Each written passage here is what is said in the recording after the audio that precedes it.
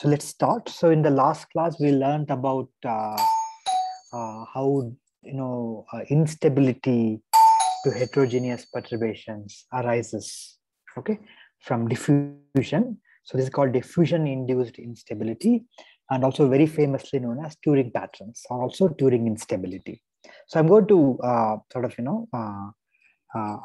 talk about more about these Turing patterns today in the context of biological systems. Okay. So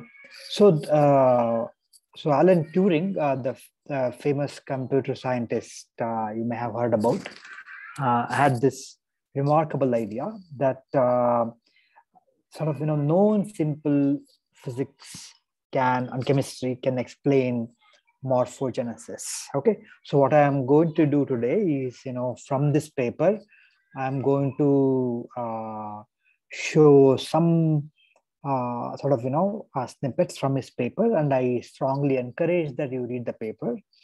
Okay, so this was in 1952. So this is from the abstract.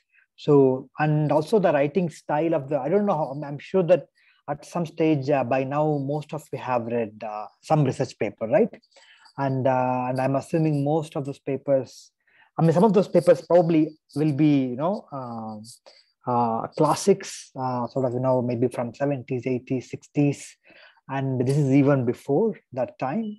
And if you compare the style of writing, it's actually remarkably different. The current style of writing in 2000s onwards, and the style of writing that people used to adopt in 1950s, probably through even 80s, late 80s, are actually remarkably different. So I thought, because of that reason, I wanted to just quote a few things he says, and it's very interesting the way he says. So this is the first sentence of the paper. He says that it is suggested that a system of chemical substances called morphogens reacting together and diffusing through a tissue is adequate to account for the main phenomena of morphogenesis. Okay, such a system, although it may originally be quite homogeneous, may later develop a pattern or structure due to an instability of the homogeneous equilibrium, which is triggered off by random disturbances. Now that we actually have learned the mathematical phenomena, I think what he's saying hopefully now makes slightly more sense than if we were to just jump into this and read.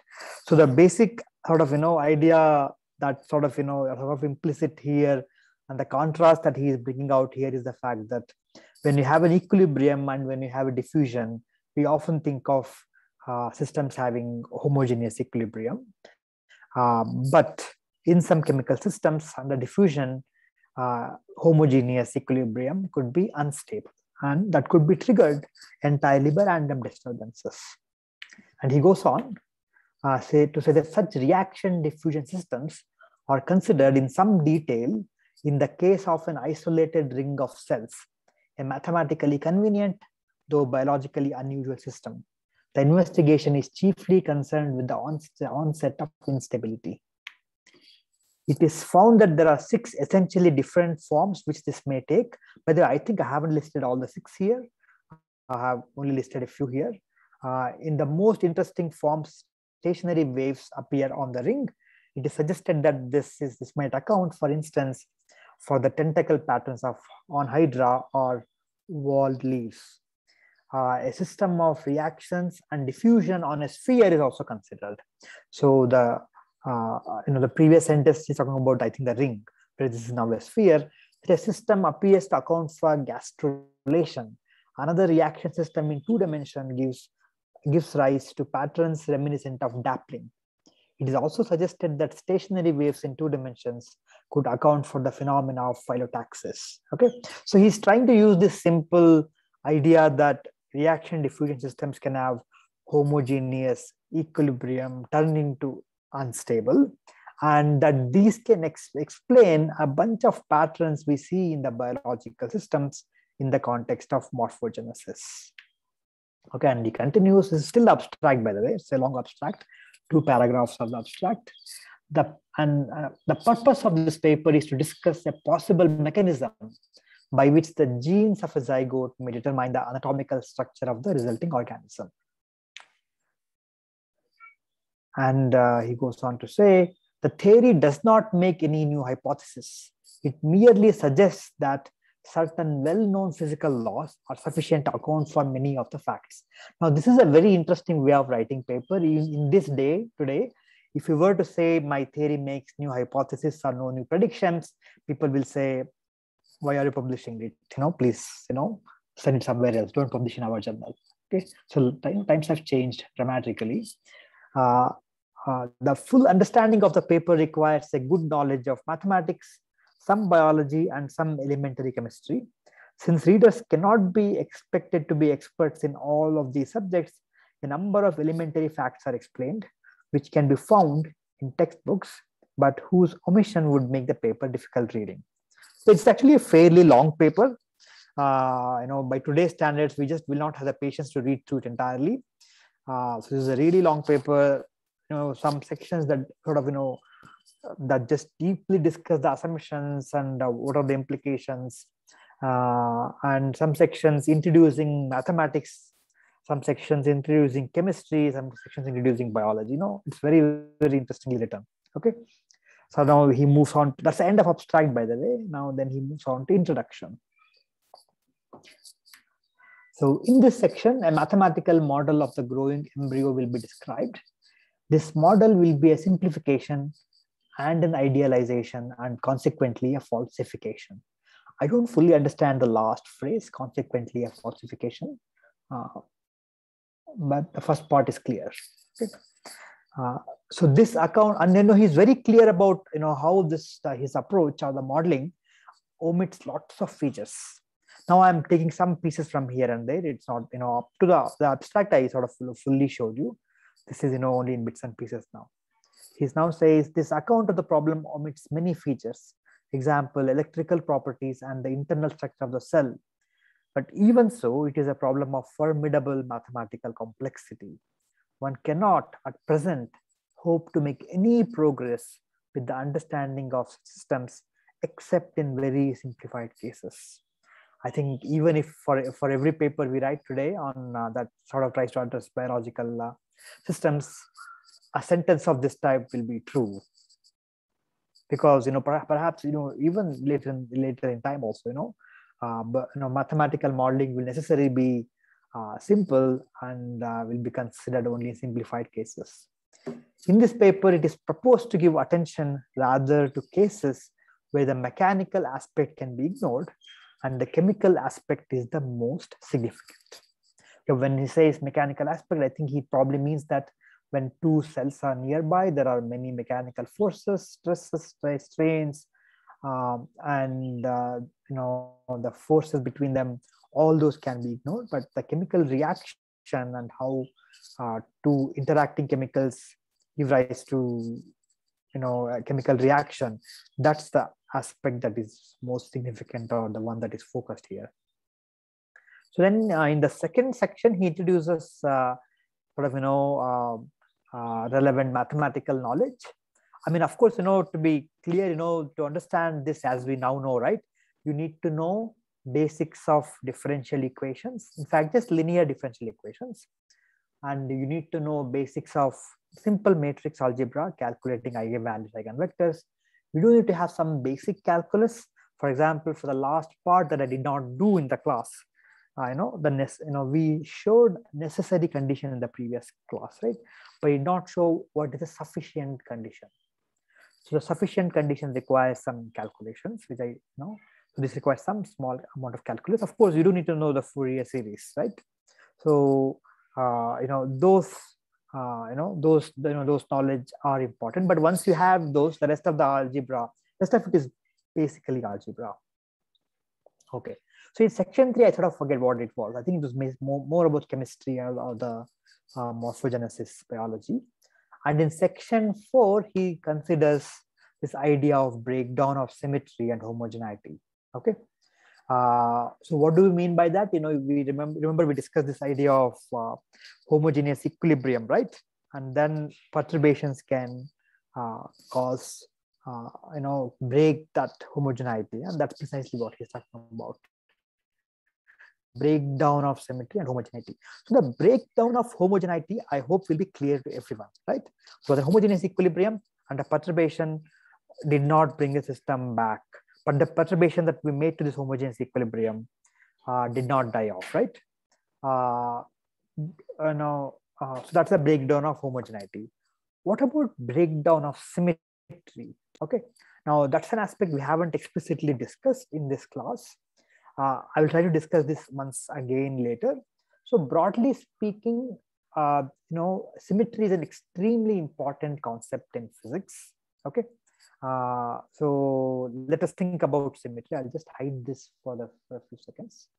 Okay, so you don't end up reading too much of this. Okay, so so for example, think of hundreds or thousands of particles moving in a two-dimensional world. Okay, what are all the symmetries in the system? Can somebody think about what are all the symmetries in the system? If you need more information, let me know.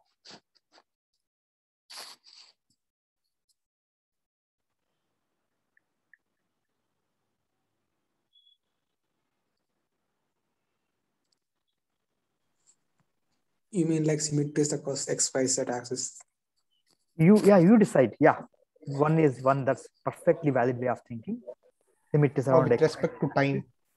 With respect to time, absolutely yes. Yes. So can you be more precise now? What do you mean by symmetries about X, Y, Z axis? So let me give you two examples. One example where there are thousands of particles, they're all doing Brownian motion. Okay, think of the screen itself as the two-dimensional world. Now then imagine there are hundreds or thousands of particles doing Brownian motion. Think of a contrasting system where all these particles are moving along the X direction. Let's say from left to the right of the screen. Okay. Can you tell me which of the two systems has more symmetry?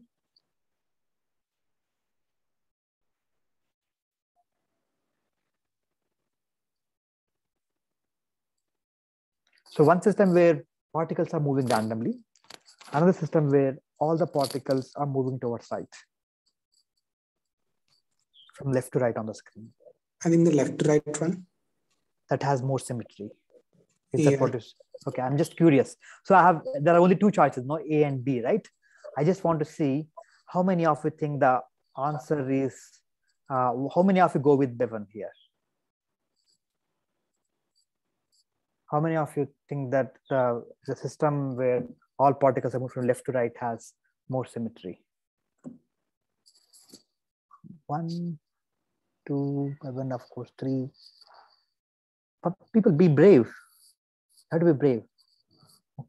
Can I take it that the rest 16 people, okay, including me, there are 18 people now.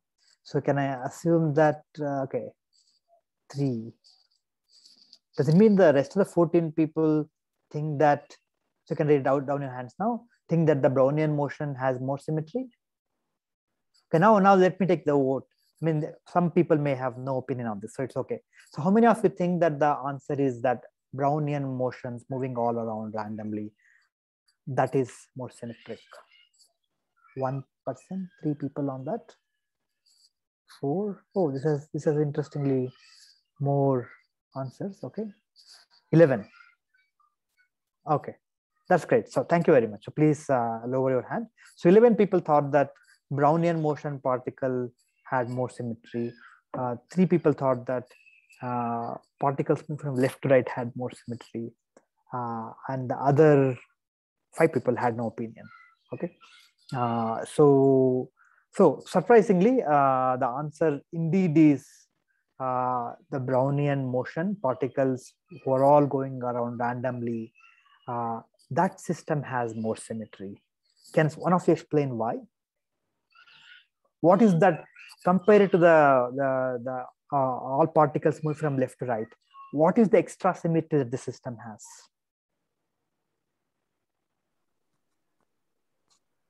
Is it the extra axis?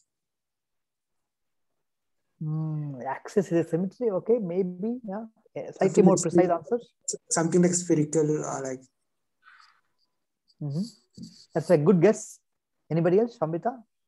Yeah, so if in the example where the particles are moving left, it has only one direction. So there's less chance of achieving symmetry in that, right? So from that perspective. Whereas in Brownian motion, they are randomly moving in all directions. That's why there's more symmetry. There is no one particular direction towards which it is biased. Okay, excellent. Yeah, that indeed is the answer. In when when particles are Brownian particles, there is no direction to pick. All directions are equal, right? Okay. So whereas in the case where everybody was moving from left to right, for example, that could be a example of cell migration from one direction to the other, one organ to the other, or it could be an example of birds flocking from one site to another site. Okay, so where they have picked a specific direction. So the fact that they have all picked a specific direction means that the directional symmetry is broken. Okay, so surprisingly, what appears more ordered actually has less symmetry. Okay, so that's actually slightly counterintuitive. If we think of symmetry, we think of symmetry often as things having a proper pattern, but the symmetry, if you think deeply, is basically all things being equal. And one such is, angular symmetry is one such. And there are other types of symmetries one can talk about. For example, now angle is one. The other one is, space. If you just move from one place to the other place, right? Will life look similar? Will the world look similar? Okay, that could be called translational symmetry. If I move from one part of the screen to another part of screen, will the world look same? Again, in the Brownian context, it will look same. Now, in the context of this particles moving from left to right, probably that symmetry is still maintained. Okay, that symmetry hasn't been broken. So usually we associate instability or with the breakdown of symmetry. Okay, so in this case we have to see what symmetries are broken. It's not very evident. Okay, without looking at the actual patterns that you have at your hand. Okay, so he's talking broadly about this concept of breakdown of symmetry and homogeneity. I don't quite remember how well the breakdown of symmetry is explained in this section, but when you read, you will know.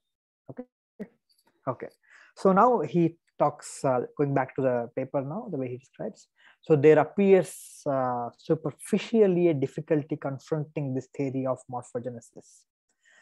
So he's talking about the symmetries, by the way. An embryo in its spherical blastula stage has a spherical symmetry. But a system which has spherical symmetry and whose state is changing because of chemical reaction and diffusion will remain spherically symmetric forever. Okay, so he's basically trying to argue that a spherically symmetric system with chemical reaction and diffusion will remain symmetrically forever.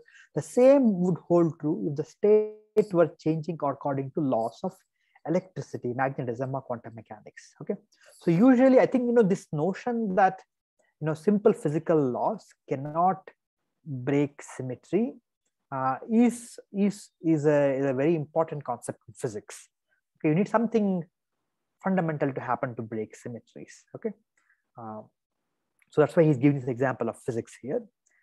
It certainly cannot result in an organism such as horse, which is not spherically symmetrical. Okay, so basically he's saying that if you start with an embryo which is spherical, how on the earth we got a horse or whatever the animal that we are talking about, which has lost this spherical symmetry. Okay, now of course the typical biological argument for this is, hey, look, biology is complex. The genes express differently in different parts of embryo. Okay, therefore things become heterogeneous over time, right? So that's one. Of course, I'm not ruling that out, and I don't think Turing himself is ruling that possibility out either. But what he's basically trying to show is that even within the realm of simple chemical reaction and diffusion, it is possible to break this symmetry and homogeneity.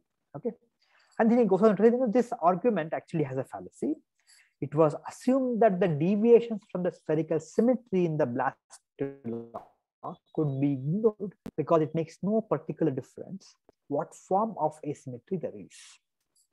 Okay, and this is something reasonable, right? We of course expect deviations from this spherical symmetry in any real system, but most likely that should have no effect, okay, on the sort of broader principles of homogeneity and symmetry.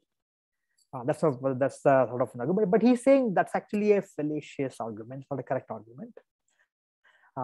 He's arguing that it is, however, important that there are some deviations, for the system may reach a state of instability in which these irregularities or certain components of them tend to grow. If this happens, a new unstable equilibrium is usually reached with the symmetry entirely gone. So with the virginal symmetry, in this case spherical symmetry, entirely gone. So he's verbally trying to argue it is indeed possible, and of course then goes on to show mathematically how he arrives at that. Okay, and then in section 6, I am skipping the section 5 here, which mostly talks about chemical reaction. He does the kind of mathematics that we did in our class on Friday. Okay, he considers this ring of cells. Why a ring of cells? You should think of ring of cells as basically a one-dimensional arrangement of cells, but with periodic boundary condition. Okay, so that would give you a ring of cells. Okay, so I'm urging that do read sections 4 and 5 on your own. He gives examples of breakdown of homogeneity with just numerical, simple verbal arguments. It's only in section 6 that he takes the analytical treatment of this. This is really amazing in some ways, in my opinion, in the sense that Alan Turing was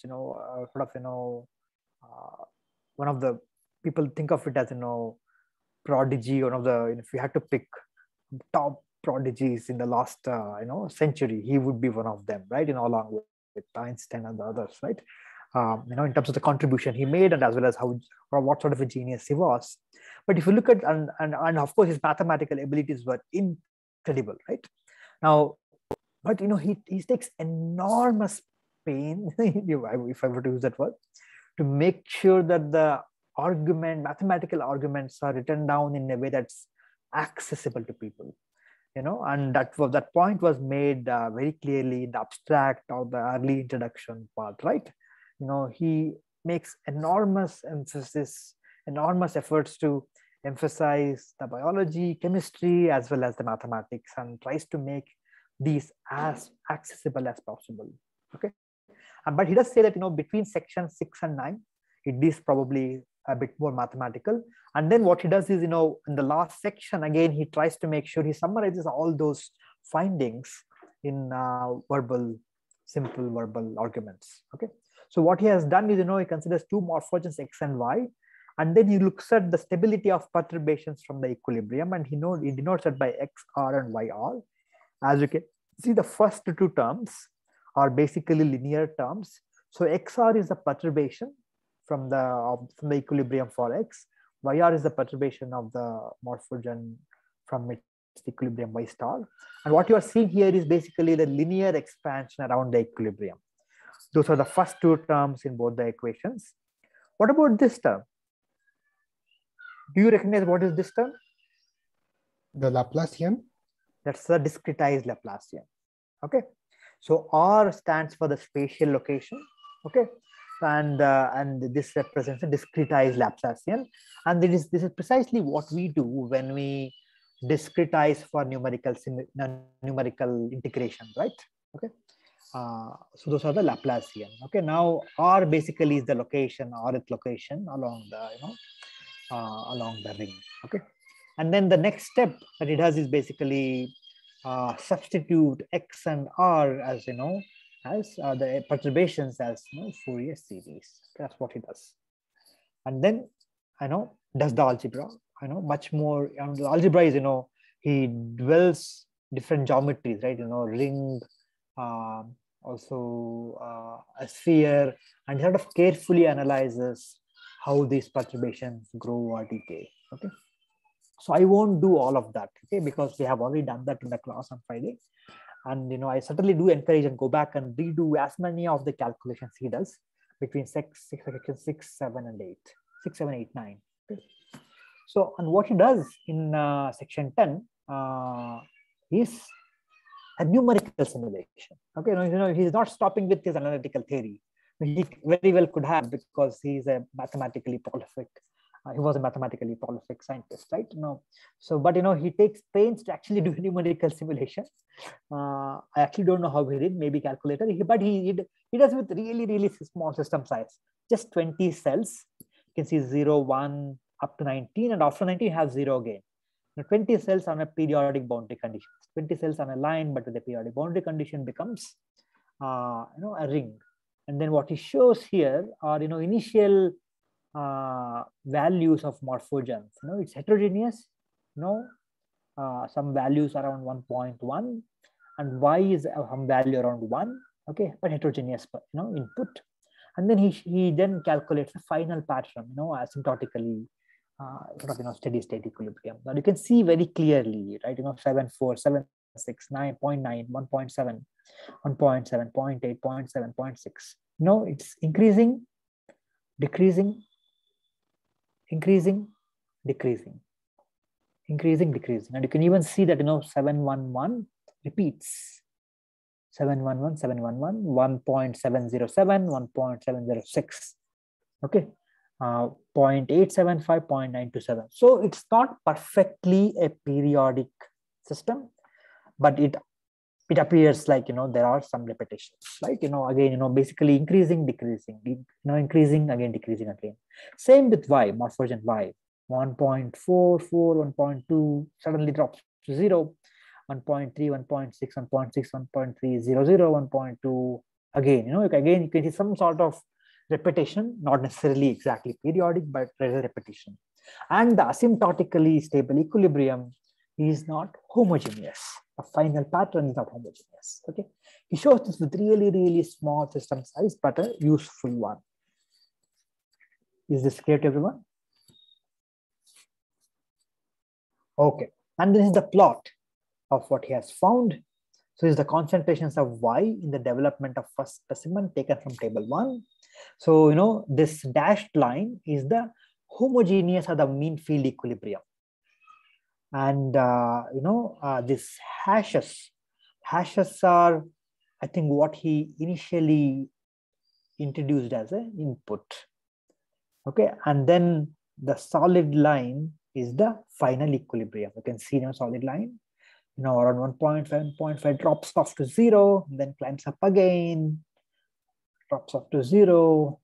Okay, so you see some repetitions. Okay, so basically the final equilibrium is not a homogeneous equilibrium anymore.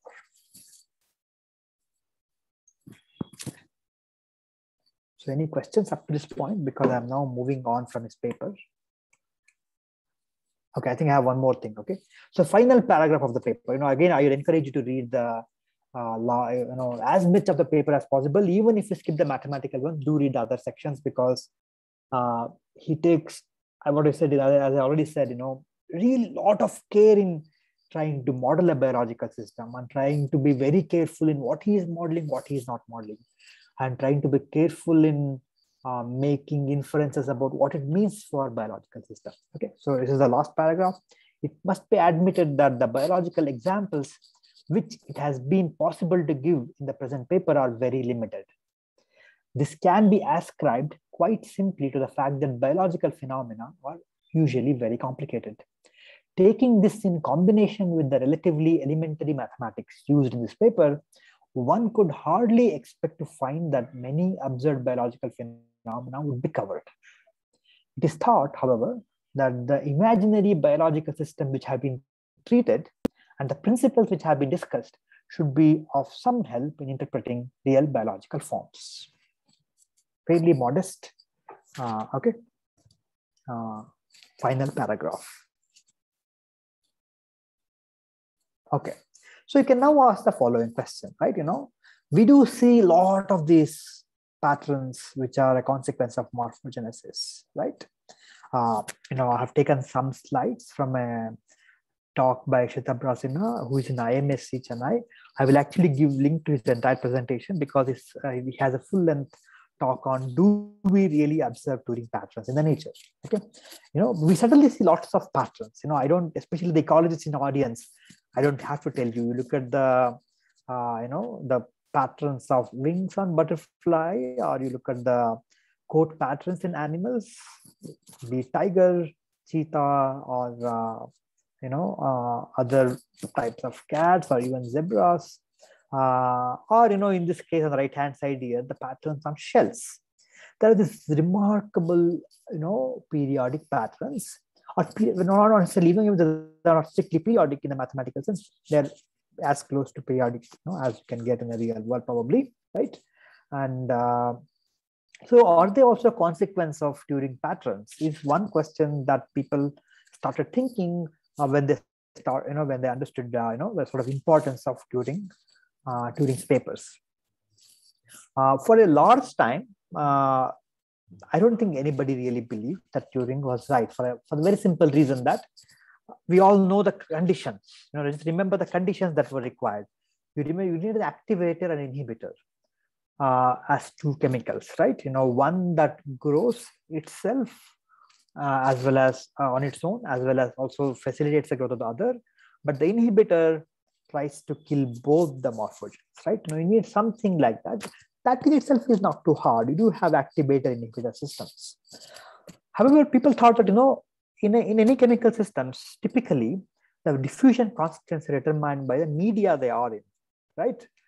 And the sort of temperature and these kind of properties, right? So in any chemical system which are mixed, where two chemicals are mixed, often the diffusivities are actually nearly identical, which if you remember correctly from the previous class, that is exactly the opposite of the condition we require for the Turing patterns to emerge.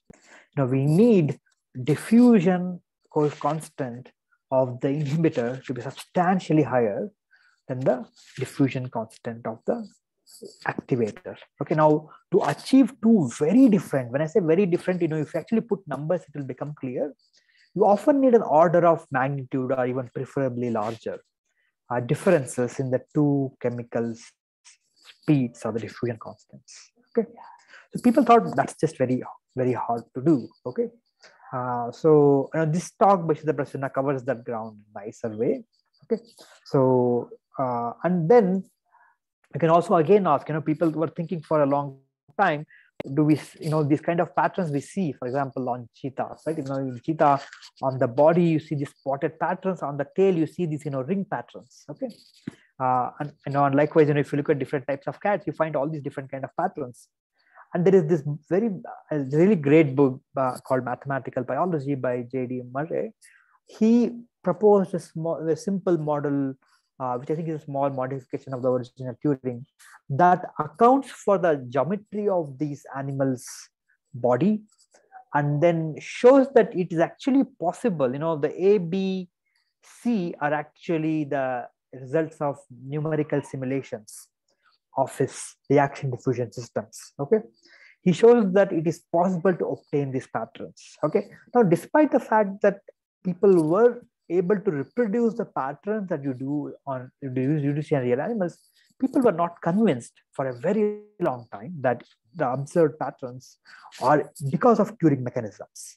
Maybe it's because of some other mechanism. It could be a consequence of sort of heterogeneity expressed in at certain level of genetic or molecular pattern form development of the organism.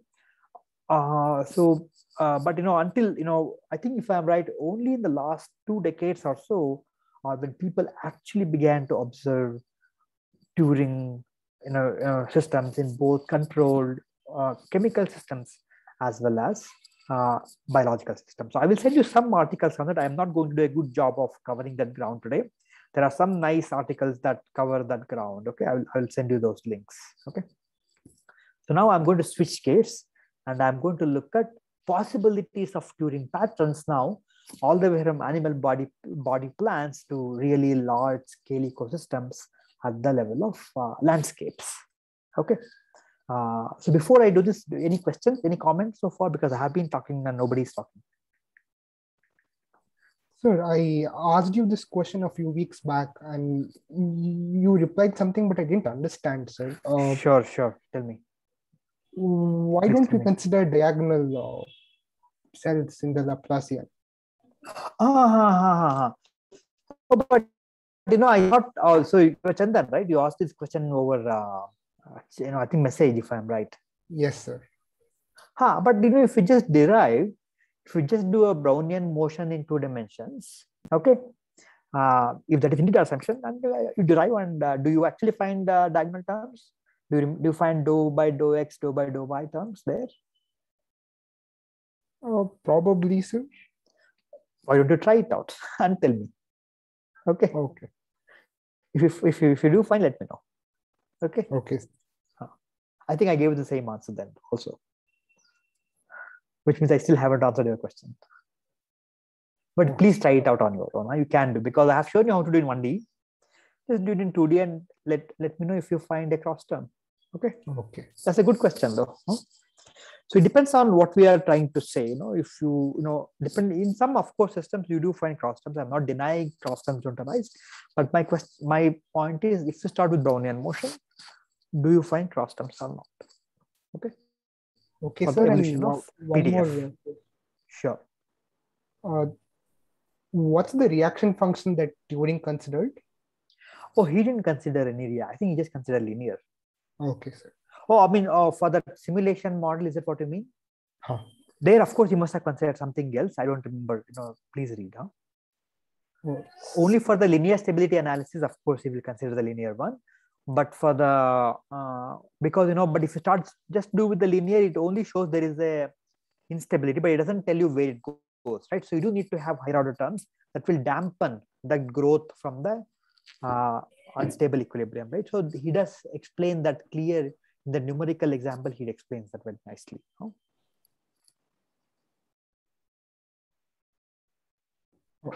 Thank you, sir. Yeah. So I was wondering about animal symmetries. Even though so when they're in the zygote form, as Alan Turing points out, they're spherically symmetrical.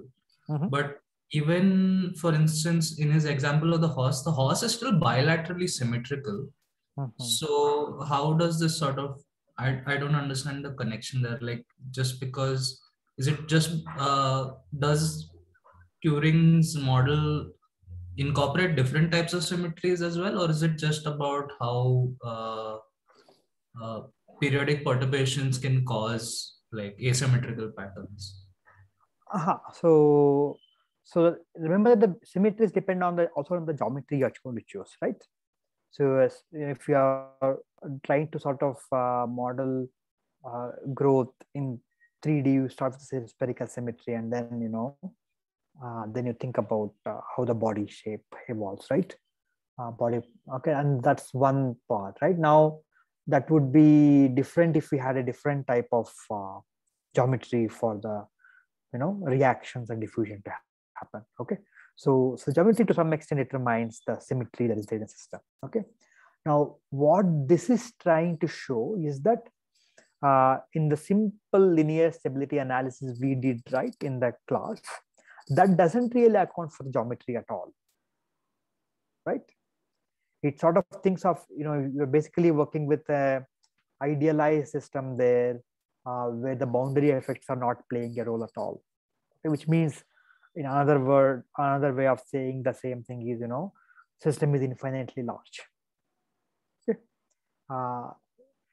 Now, so in such system, so what this book and some of the ideas by Murray says is that the geometrical shape of the objects over which reaction and diffusion are happening, all else being equal, alone can explain the differentiation in the patterns. For example, tail, why, although you actually have a, basically think of, see the, so this part of the body, right, where I'm now pointing the mouse, can be approximated as a plane, right, as flat 2D world, right? However, the tail is more of a cylindrical, okay, cylindrical world, right? Okay, now, and that together with some rates of reactions, okay, and the sort of, for example, in this specific case C, right, as you go from slightly thicker tail to a narrow tail, the spots are basically getting merged and becoming stripes. Okay, so this geometrical effect can also explain differentiation in the patterns, although the underlying sort of physics or the chemistry is still the same. So that's the point of this. I hope I explained it clearly. Yeah. I hope I have not forgotten what was your question, but I hope I explained it. Yeah, I get it. So yeah, in theory, like we can overlay multiple symmetry breaking steps to break symmetries, like to get a body plan, like say of the. Although there can be other mechanisms. Yeah. So would that be okay? Okay statement. I think so. Yeah. Different symmetric mechanisms can coexist, and they will operate over different spatial and temporal scales. Fair enough. Absolutely. But they can be layered in a way. They can be layered in a way. Yeah. When you say layered, I use a totally different word, which I think I interpret it as they are happening at different spatial and temporal scales. Okay. Is it fair enough? Yeah.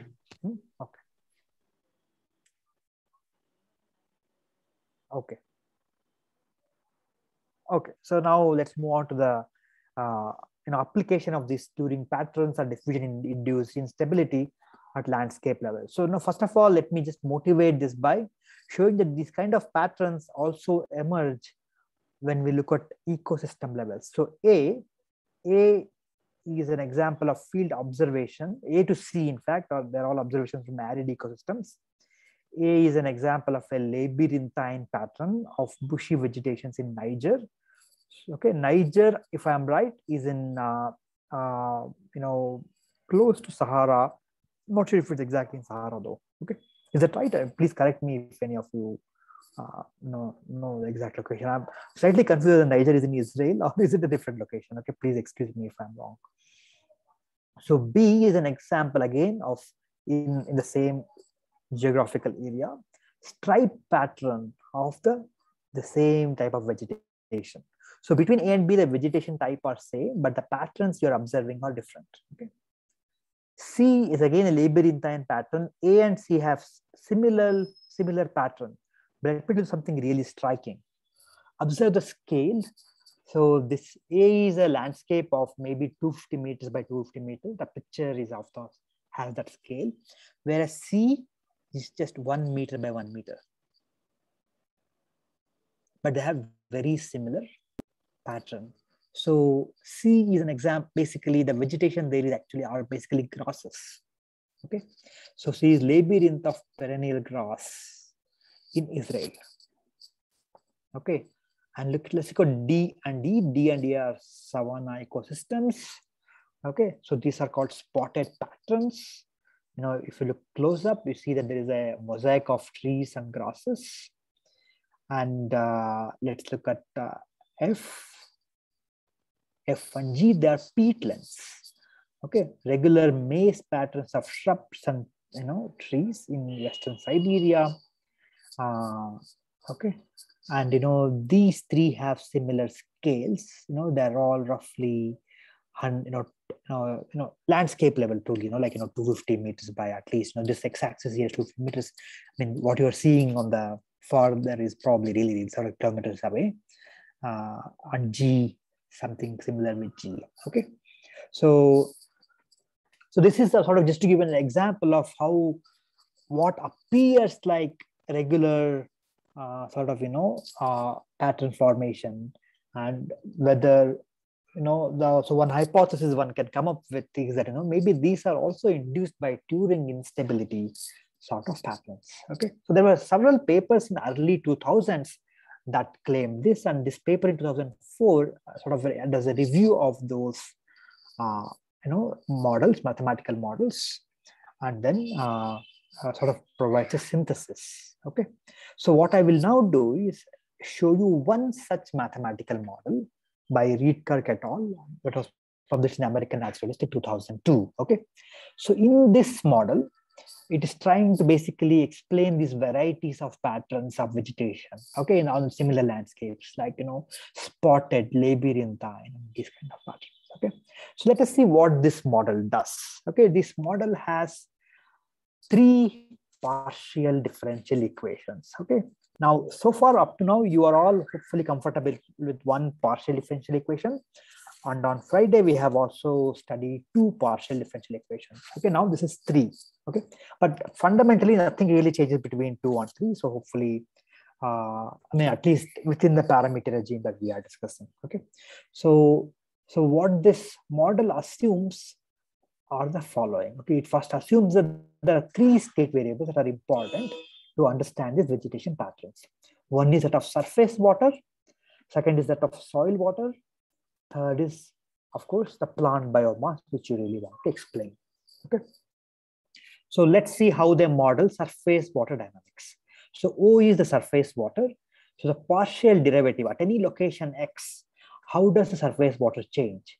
Surface water increases because of this input parameter R, which basically stands for rainfall. So in my cropping, I have sort of missed the labeling here, rainfall. So R stands for rainfall. So there is a rainfall rate because of which surface water increases. However, what happens to surface water? It undergoes, ignore this, complex P plus W0K2. Ignore this big term here. Just think of the first term, minus alpha O. What does this term mean? Minus alpha O mean? Evaporation. Evaporation. Okay, no, basically it's not evaporation as I have written in the blue fonts here. So they're not modeling evaporation of surface water, but what they're doing is that they're assuming that there is an infiltration. So there's a loss of surface water because of infiltration. Okay, so assuming that the first thing that happens when the rain happens is, of course, there is surface water fills up, and surface water, the first thing that happens is it actually undergoes infiltration.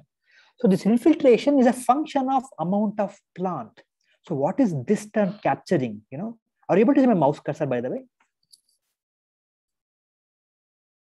I can do a laser pointer if it helps. Are you able to see it now? Okay, imagine this term was not there. Okay, this P term, P plus W0K2 divided by P plus Q. If this term was not there, that would mean that there is an infiltration that is independent of all other things. Okay, but what this term, this ratio that depends on P implies is the following. It implies that presence of plants influences the infiltration rates. Okay, so consider the case when P is equal to 0. Then basically P becomes 0 and K2 gets cancelled. So what you have is just W0, right? So this entire term becomes W0 if there was no plant. But because there is now plant, this ratio actually becomes more. Okay, you should just check this out for yourself. If you plot this function as a function of P and convince yourself that as P increases, the infiltration actually increases. Okay, which means the surface water moves away from surface faster. Does that make biological sense to all of you, especially all the ecologists, plant biologists? If there is plant, that increases infiltration. Well, no response. I'll assume it's correct. Okay, the third term is diffusion. Third term, basically models how the surface water that falls at a location spreads. The assumption is that the spreading of the surface water is diffusion. Okay, so are all the 3 terms of how surface water changes over time at a location reasonable to everyone? Any questions? So more number of plants will mean faster infiltration, right? Exactly. Yeah, that's the assumption of this model. Yes. So why exactly is that? If there's plants who won't it block out water from immediately sinking into the soil? If there's not sure. Say that again. Why is that true? If there's more plants, won't it kind of create these sort of barriers to water going sinking deep into the soil? So, I mean, mechanism one can discuss, both are possible depending on the type of plant and type of soil, by the way. But there is certainly evidence that in certain conditions of soil and certain conditions of plants, presence of plant does lead to higher infiltration. So there is certainly some evidence for that actually hypothesis. Okay, I don't know I wouldn't know the exact mechanism right away, how this happens. So what is the K2 there? Some constant.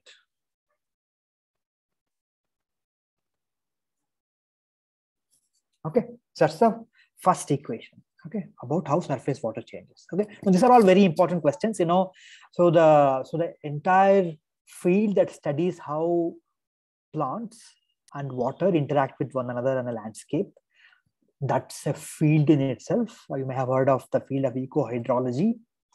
And if ecohydrologists see this model, they will just throw it away, probably. Okay, but this is a simple enough approximation which I like. Okay, but one can easily think, argue that this is a very simplistic assumptions about how plants and surface water interacts and how surface water moves, especially the diffusion of approximation. Okay, so because one can easily say that water doesn't really diffuse. Okay, they actually literally, there is a drift. It really moves. It's a flow, right? Okay, so there are valid criticism, but this is a simplistic representation, you can say, but nevertheless very insightful. So that's what I just described was how the surface water changes. So next thing is how the soil water, now that the surface water has seeped into soil, what happens? Okay, this is the first term that you are seeing was basically the loss from the surface water basically becomes the gain of the soil water. And in fact, the assumption is that there is no intermediate loss. So everything that surface becomes soil water. It's an assumption, important assumption, one can again question. That's how the surface water increases. Okay. Now there are two loss terms. There are two minus terms, two loss terms. The last term is easy, which is that of evaporation. In the paper, they also said it could be drainage loss, but I think evaporation certainly makes a lot of sense. It could also be drainage in the following sense that, there are, in the sense that, the deep soil absorption that happens, right? So that, it's what they're saying is it's a combination of the both. That is captured by this simple term minus RWW. Okay. And this intermediate term is the water uptake by plants. Okay. And again, as you can see, this is not a linear. So this, of course, is a linear function of P. Okay. As there is more plant, there is more uptake. However, there is also a nonlinear function of W. The reason is that, if there is no water, there will be no uptake. So there has to be a product of W and P. However, there is some kind of a saturation of how much plants can take. So to account for that, they have built in this W by W plus K term. So it is similar to the functional responses we have seen in the past. In fact, I think this is the type 2 functional response by Halling, right? So that's actually similar functional response. If W is the resource and P is the one that's consuming it, P is the consumer, this basically captures the functional response of the resource uptake. Okay. So again, just to repeat, water changes in following three ways. The input comes from the surface water, which in turn depends on the number of plants or the local plant density. There's a loss because the plants, uptake this surface of soil water. The assumption again is that the plant doesn't take water directly from the surface because that's a very fast time scale phenomenon. It takes some soil water, and then there is a evaporation and drainage loss. And finally, the soil water also spreads via diffusion. That's the spatial part of the model. So any questions on this? I don't promise to be able to answer all the model assumptions, but we can discuss something.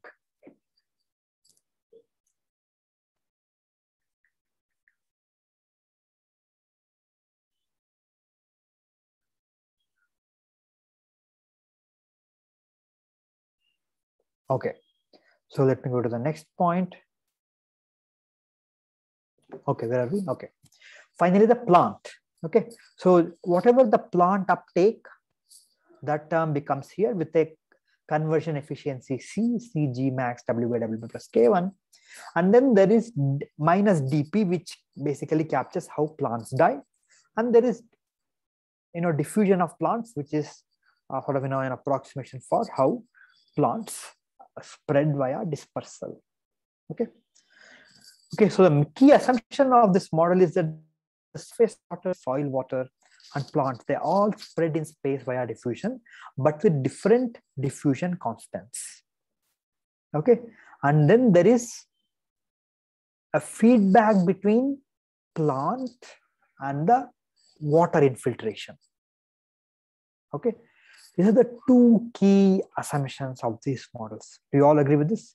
This is one, infiltration. It's also called positive feedback. More plants means better infiltration. Okay, and then of course there is a diffusion of all the three elements. Okay. Okay. Now, if you, for the time, whenever you have this set of reaction diffusion equations, how do you go about solving them first? The first thing you should do is forget diffusion. Okay, and then solve for the mean field results. So what's the non-spatial model results? These are actually fair, although they appear complex. It turns out that you can actually solve for the equilibrium for these three equations analytically. They're actually fairly simple equations.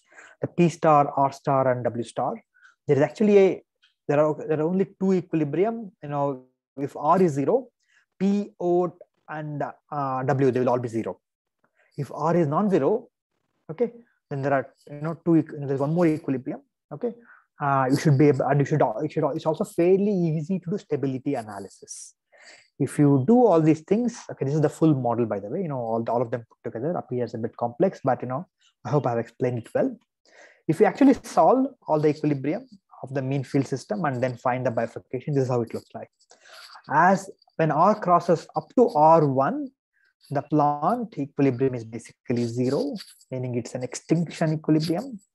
But when R exceeds 1, P increases linearly with R. So what bifurcation is this? And 0 becomes unstable. Transcritical? This is a transcritical bifurcation, exactly. Okay. So great. Okay. So please check this. I may have made a mistake. Please check this. As you know, I will make mistakes. So don't take everything I say for granted. I expect that you verify everything I say in this class. Okay. So this is how the bifurcation diagram looks like. Now let us plug in diffusion. Okay, there are two things you can do. One is you can do the analytical calculation to check for Turing instability. That can be done. One can also do simultaneously, but that only tells when the whether Turing instability is possible in this model, and whether it exists. It doesn't really tell where it leads to, right? For that, you have to do simulations. So if you do simulations with diffusion, you actually find these patterns. For low values of R, which are actually less than the bifurcation value, where mean field model predicts extinction, what you find is something very interesting. You find that there is a spatial pattern of vegetation where you will find that there are these circular patches of vegetation surrounded by bare areas. And as you increase the rainfall, you find these labyrinthine patterns of vegetation in this model. And if you increase R further, what you find is that, there is this, these two are inverse of one another. Okay. Here, the spots are actually bare areas. Everything else is vegetation. Okay. So this model says that as the rainfall increases, you go through this progression of patches. And one interesting conclusion from this spatial model analysis is that even when the mean field system expects no vegetation, you will actually find vegetation. And that is possible primarily because of spatial patterning. So what's effectively happening is that although resources are limited in this parameter regime, by concentrating themselves in some areas, they're actually, gathering resources from neighboring areas and accumulating, and therefore they're able to grow. Okay, so spatial heterogeneity is helping system, be more productive than otherwise would have been. Okay, so this is an example of possibility of Turing pattern in a vegetation system governed by those simple equations. Okay, and we can also do simulations. I'll just show you these. These are actually all taken from the same paper, by the way. See, so here I'm just showing you simulations. For this is low rainfall for, I think, R 0.75. You start from random distribution of plants. You can see that, they grow and they make these spotted patterns. And if you increase the rainfall or in a medium rainfall regime, you find these labyrinthine patterns where these patches have grown and they sort of connect together. And if you increase the rainfall even further, you find these gap patterns. Okay, so the darker regions are all plants, and the circular areas are basically, the gaps. They don't have vegetation.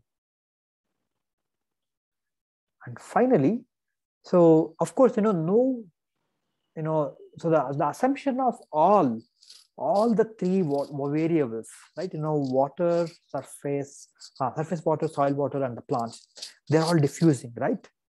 Now, of course, no landscape is perfectly flat. In fact, if you're on a mountain slope, you have a slope, right? What happens on a slope? The surface water would predominantly move along the slope, downward slope, right? Now, one can also incorporate that by what term, by the way? If on a flat surface, you have a diffusion, how would you model water moving along a slope? What kind of a spatial term will you include?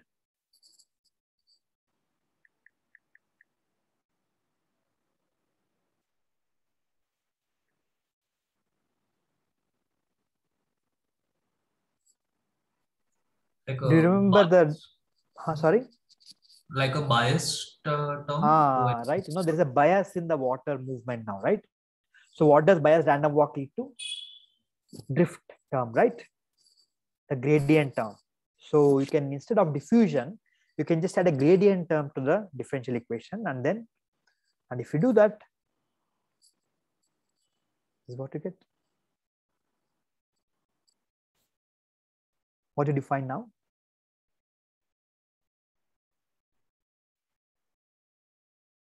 It's a banded vegetation pattern. Now, if you were to go back to this, okay, do you think there is some resemblance to this banded vegetation pattern?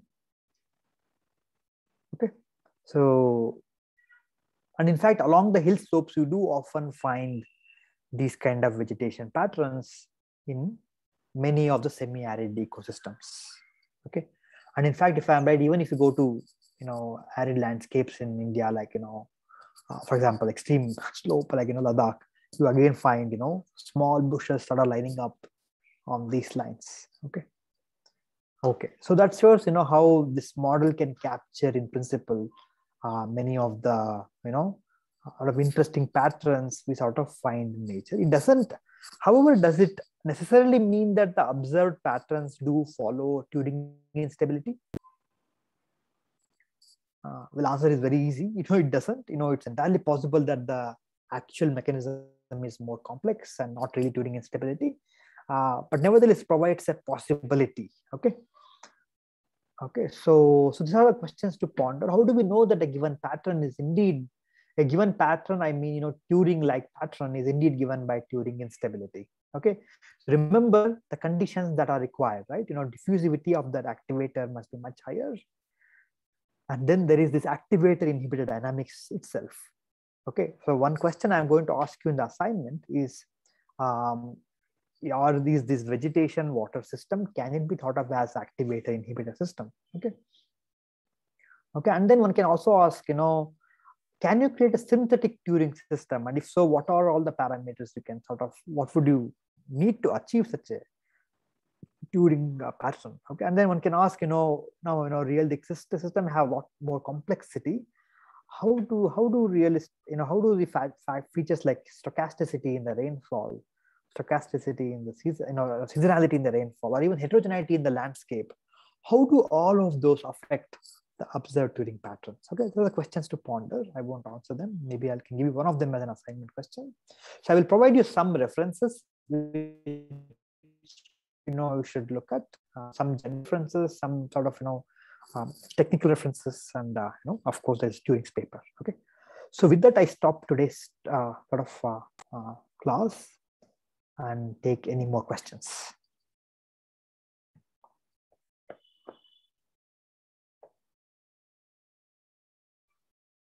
Sir, the rainfall function which you took, that was a constant. So rainfall I took was, in this model, right? R is once you give a, once you specify R, it is fixed. Yes. But for across these parameters, for example, this pattern happened because the model was run for a fixed value of rainfall, but for long enough time. Something similar here. Something similar here. So R is the only influx into the system, right? Exactly. Yes. Yes. So then the surface water would be the like activator which can self-replenish. Yeah. Think about it. Yeah. Is surface water the activator? Is soil water the activator, or is pond the activator? And who is the inhibitor? Think about it. Okay.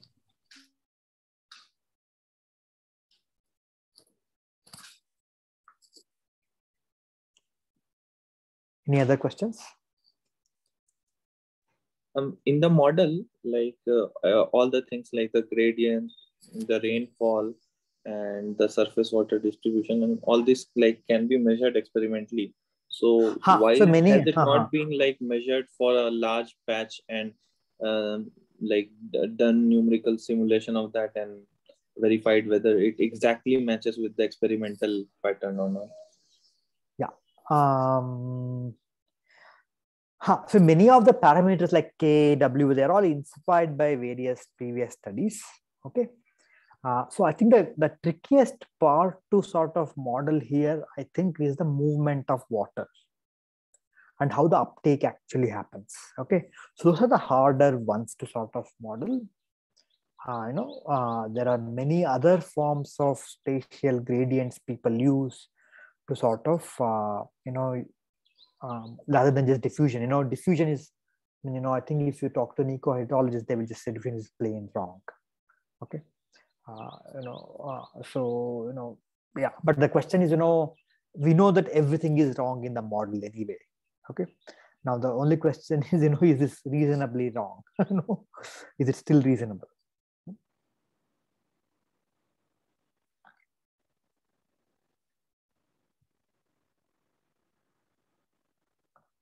Okay, so I'll stop here. So I will upload these references.